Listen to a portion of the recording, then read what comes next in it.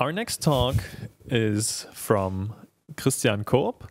While he was born in Hamburg, he now works in Zurich at Jung von Matt Tech, and as we heard yesterday, these great NEOS enthusiasts can't wait to host a NEOS sprint. So way to go, really Jung von bullying Matt. them into that, aren't you? They have to do that now, right? We're live streaming that to the internet. Yeah, it's news now. In his talk, he will show us a project where he combined progressive web app and AMP technologies for the Migros summer camp. So enjoy Christian's talk.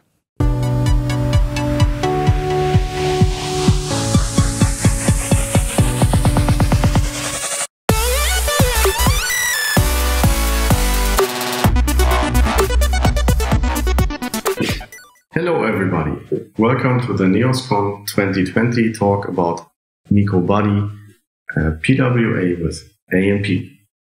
But before we start, I would like to say a big thank you to the NEOS Conference Orga team for having us here at this great event, and also to all of you out there joining remotely and taking part, and so making NEOS a great community.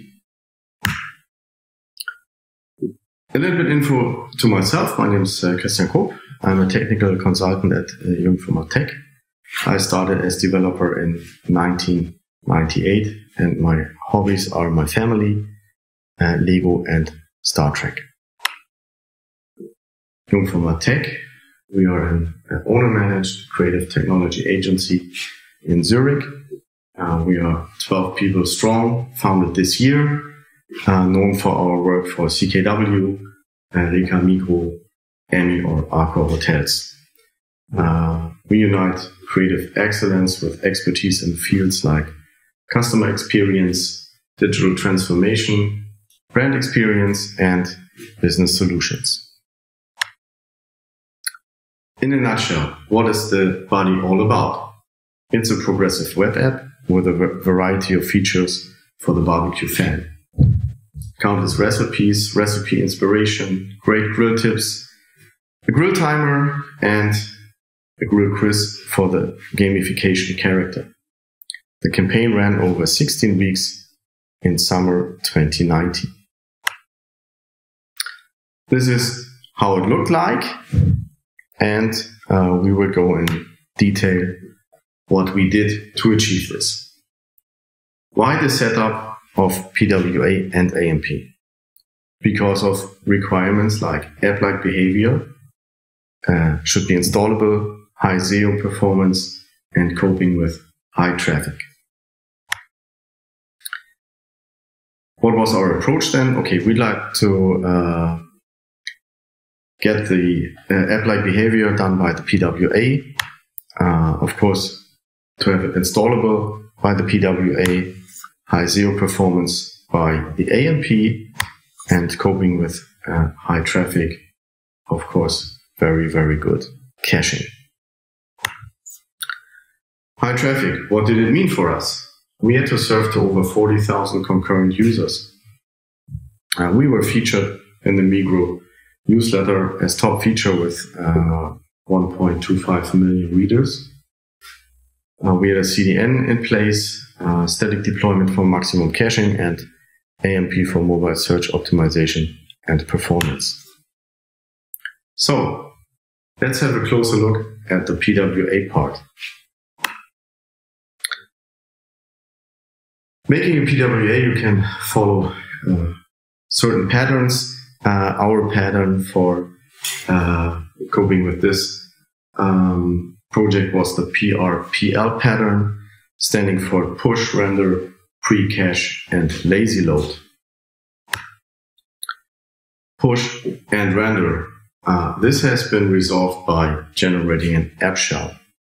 All parts common to individual pages like header, footer, and preloader have been pre-rendered for all entry points of our application.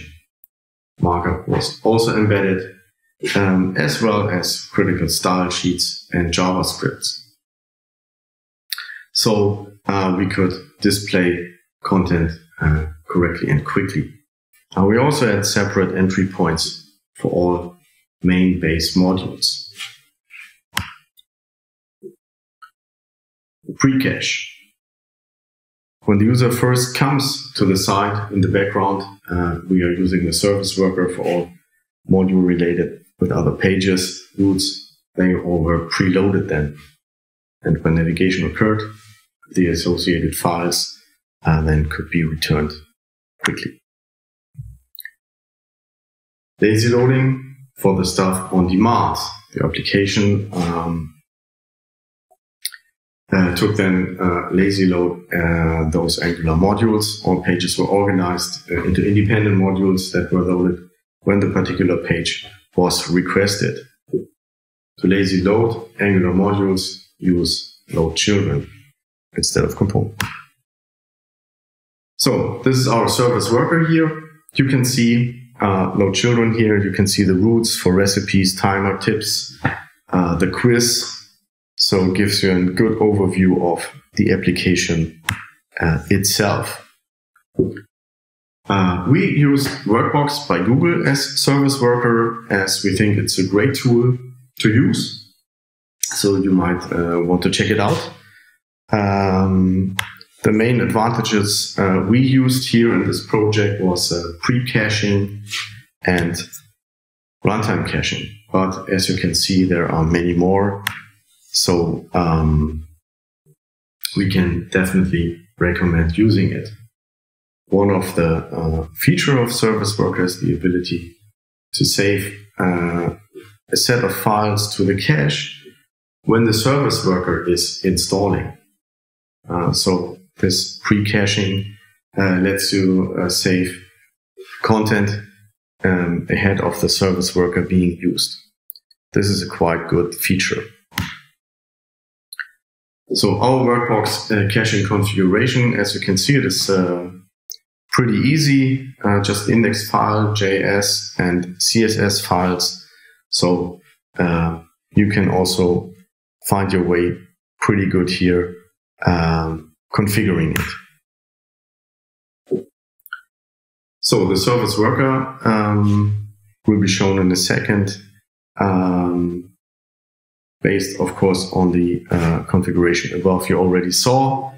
So we defined routes for various caching strategies to fit our needs. So here in the service worker, you can see that we handle images, scripts, and styles. So that gave us the opportunity to have then pre-cached modules and use the runtime cache. There are several strategies to do so. Service worker Workbox gives you a stale while revalidate, cache first, network first, or network only. We used here cache first for the images and stale while revalidate for styles and scripts. Stale while revalidate always serves from the cache. So if it's not there, it goes to the network, fills the cache, and then it's served from there, as where cache first looks first in the cache. If it's not there, it's directly served from the network and then put to the cache. Generated service worker look like this. All pre-cached files have a revision number and unique name. So you don't have a problem updating to a new version of the application. And an additional advance is if the file is not changed, the number of the revision is not changed, you can use the cached file on the browser side. So the second part today would be then regarding the AMP part. So here's Hello NeosCon 2020 as AMP HTML. Generally speaking, Google is looking for such markup and will put this content to their AMP cache, which is the Google CDN. And if you are searching on mobile, Your search result, as you can see it here, might have this flash icon and an AMP indicator so that you know, okay, this is a mobile accelerated page. And the AMP viewer then pre-renders an AMP document in a hidden iframe. That makes it so fast because it directly comes from the Google CDN. In our project, AMP should work as entry point for the PWA, should work as data source for the PWA, and of course, shall it make possible to be found on the mobile search. AMP as entry point. How does this work? The AMP entry point would then be a Google search normally, and each link on the AMP page then redirects the user to the PWA, as you can see on the figure on the right. So, good strategy there is to make the entry point in your site an AMP page and then warm up the PWA behind the scenes. So all content pages are additionally prepared as AMP, so they can be loaded very quickly, and the user sees it right after clicking on the search result.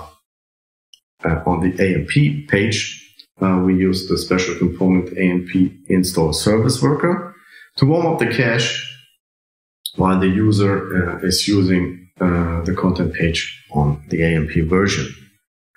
All user actions then on the AMP website redirects to the corresponding page on the PWA side.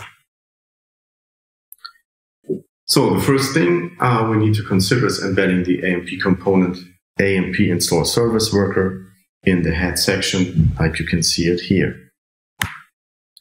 Next, use this component to run our service worker in the background. And no display does the trick here. So we could load while the user hasn't even reached our page. Then the other way around, AMP as data source for PWA. So pages with static AMP HTML could be reused in the PWA as content fragment. One of the core features of AMP pages is they are easy and safe to embed. So when building a PWA, you can receive the same benefits and reduce backend complexity by reusing your AMP pages as data source for the PWA. Let's have a closer look. So, using then the AMP shadow lib. This is very useful. So we load the AMP library for use of the relevant parts of the page. Shadow AMP API was used to render a page. So we load the next page asynchronously and use AMP attach shadow doc to render it in the defined container. This gives you a good overview. So header, footer, PWA, AMP content fragment in the middle. So an overview on the left, you will see the website output, and on the right the PWA. So over you have a browser address bar, you have the browser OS bar. At the bottom you would have PWA header and navigation bar for the native UI experience, and AMP content in the middle. So an AMP content could not just link to the PWA, and then AMP content is also shown in the PWA. This works pretty good. So it's a good approach. If you like to try it, check it out. We can recommend it. As long as this happens, somebody calls and says, I need you to implement custom JS. Then you need an Earl Grey hot and get back to work again. Okay, so if this is not static or AMP compliant, you need to do something else. So in our case, the transformation of the content to JSON was done to solve that. So JSON takes Manhattan and we take JSON as fallback. So how to structure data in NEOS to be readable by the PWA frontend. Frontend of our project was divided to various sections, so pretty much similar to web pages. This allows us to take an approach where one document node in the NEOS panel holds all data needed by one section of the PWA. And so enabling us to use standard routing like where the front-end node root part handler is responsible for finding and fetching requested documents from the content repository. This is how the final routing looks like. The only difference from a regular front-end route shipped with NEOS is that we are using JSON as default format. The rest is the same, so no custom controller needed here. What else did we do? Step 1, translate structure to JSON. So our approach was to generate the proper data structure and at the end convert it to JSON encoded string in one function call. Next, bind our JSON renderer to our routing. This code runs just before forming the whole response. Here you can see plain mapping of node metadata and properties to properties of JSON encoded objects. For name of node type goes into a type property, or children are rendered recursively in the same way under children key. Next step, getting data from the content repository to be converted to JSON. Step 4, making content repository node subtree to be rendered recursively. With extending the base structure renderer prototype, we can implement children rendering. So, a little bit more was to do, of course, there. Besides, otherwise you would have been ended up with children 00 props URL, but of course you would like to have something like children hero background image props URL. And so we created our own NEOS Fusion Map PHP implementation, especially for this purpose of JSON rendering. So as you can see here, we took this .data structure, and in the end, we could end up with something like a homepage hero, which is very helpful. And then in this project, we also stumbled upon something you might think is also of interest for you and your work. So Fusion Content Cache implementation treats everything that Fusion renders as a string. And the Fusion Cache implementation, we need to hack to properly handle JSON encoding for our content segments.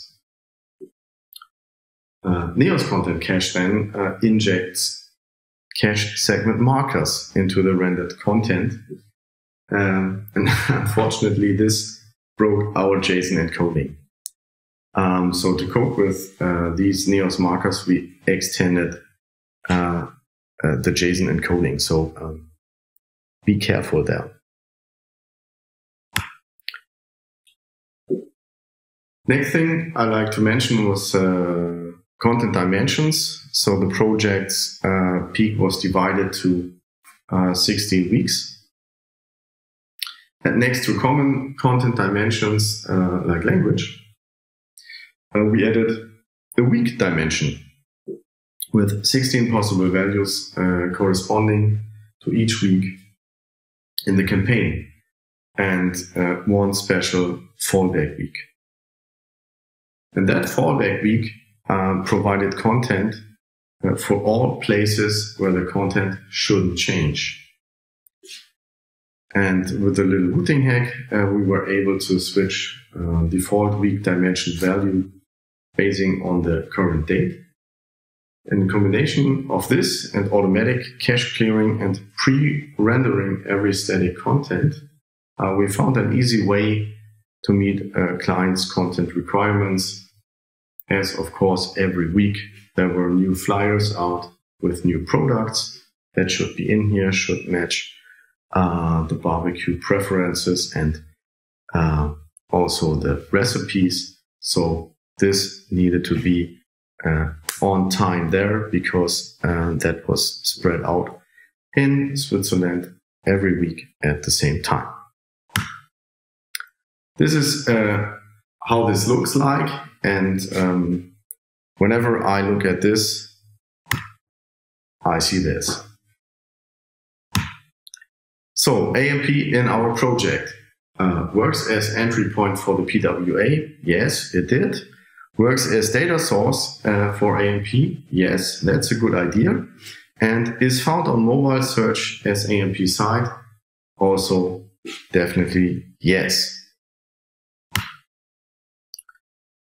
Conclusion. So PWA and AMP work very well together. NEOS is a very good CMS to provide content in such a project. But mind the gap, if non-AMP compliant requirements are requested, you need to be flexible. How did it perform? Over 1 million sessions were generated, 80 plus more traffic than the year before, 580 plus thousand unique visitors, a rise of nearly 50%. Over 180,000 returning quiz users, so that was quite interesting there. And over 40,000 times this Inspirator was shaken. So that's kind of nice. So the people liked it. And over 100,000 times the grill timer was used. So somebody was using this app while they were standing at their grill, which is also a nice notice here. So how did I perform? I would like to get your feedback. Send me an email, connect to me on LinkedIn or Xing, and meet me at the meetup in Zurich for the NEOS group. Or we will see us hopefully all again in person at the NEOSCon 2021. Thank you. Thank you.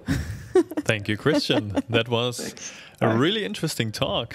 And we're lucky to have you live for a couple of questions. So, yeah, thanks. Hi. Hi. Great to see you. So, of course, the first and most important question is the background you were recording your talk in front of. What was that? That was awesome. Thanks. That's in the tattoo studio where my oldest son is making his tattoo artist job. Wow. Very cool. That, you know, we should probably make a collection of all the cool backgrounds people used for recording their talks and make a voting on that. That was really cool. In addition to, you know, our questions, there was something in the chat about how did you deploy your application? Did you use code splitting? Yeah. This is a really strong recommendation here, as Dimitri wrote and also was talking yesterday about PWA. So you have to really see which files are exchanged and which not. Otherwise, you will be screwed in the end. Yeah. So at the end of your talk, you showed some statistics of how the application performed and under which kind of load you were. So can you describe a little bit? Did you do some stress testing, performance testing? Yes, we did. That was a big part of this project. So we had several iterations to know that we are safe to stand this high load. And I can recommend, if you are in need of a good team to do this, reach out for Stormforger, which was doing those tests and bombing us with traffic. Which kind of infrastructure did you use? Did you use some cloud, or how did you do that? We had 3 web servers, Redis cache, CDN in front of that, and then multiple data sources that we had requests to send out via API. And that was quite good to have that tested, because some stuff wasn't reachable from the outside, so we had to also store this on our side and make it static where we could. It's really cool to see both technologies, AMP and PWA, play together with Neos in your showcase, in your project, because it complements the talks that we've had in the past about how to theoretically build PWA applications, and Dimitri's talk yesterday where he went into great depth about how to do it, and now it was great. Your example of a real-world project with a lot of traffic. You did talk about Neos quite a bit, so of course I would be interested. Did you get some feedback from the editors who provided the content and everything? You said you used content dimensions, and how did they work? Did that work out well for them, using Neos in this headless way to sending out the JSON content? Yeah, that worked out quite good. I mean, we had several categories of content. So you can see structured content like recipes. That was quite easy to do. And then we had, of course, some, I would say, storytelling content that was then a little bit others editorial approach for us. As we had there more flexibility to show. That's really cool. I would like to see that project on Neos.io as a detailed case study. So I will tell the Marketing Guild, to get in touch with you to get those information on the website. I think it's a brilliant showcase for Neos. Okay, Christian, thanks. Thank you very much for your time and your talk. That was really awesome. I do hope to see you again for Neos Conference 2021, and of course we're really looking forward to that sprint in Zurich at Jung von Matt. So get started. You're preparing welcome. That. We can start tomorrow. All right, Christian, thank you very much. Talk to you later. Okay, bye bye.